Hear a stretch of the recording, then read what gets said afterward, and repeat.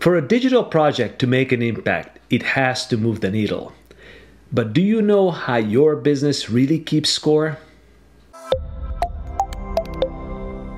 Traditionally, success is measured through revenue, profitability, return on equity, or EBITDA, but these are lagging indicators and not directly controllable.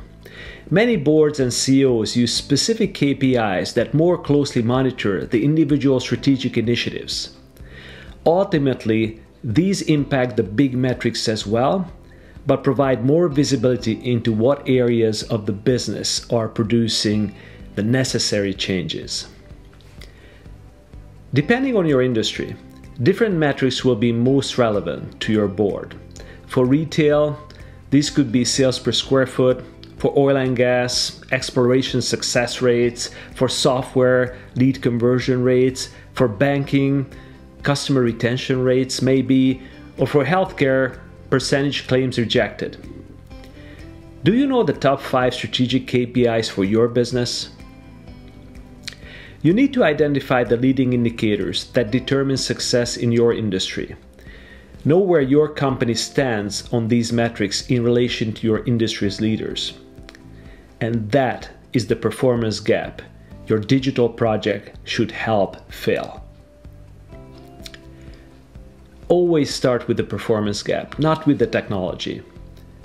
Unfortunately, many digital teams resort only to efficiency metrics like hours saved or reduced staffing needs to justify projects. It is very short-sighted, especially if the board does not really focus on those metrics. I recall trying to convince a pharmaceutical company early in my career to reduce finance and procurement costs, and all the board cared about was ways to increase the R&D pipeline. Similarly, in a high-growth technology business, one project targeting customer renewals got priority over another aimed at reducing operating costs, even though the estimated impact on profitability was the same. Every technology project should focus on impacting the top 3-4 KPIs that are the priorities for the board. Otherwise, the project will become a distraction and lack executive support.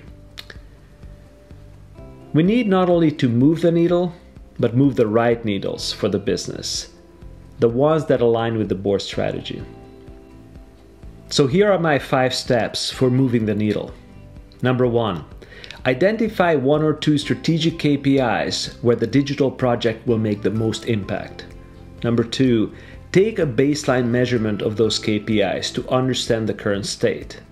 Number 3, determine how big the performance gap is between you and best in class in the industry.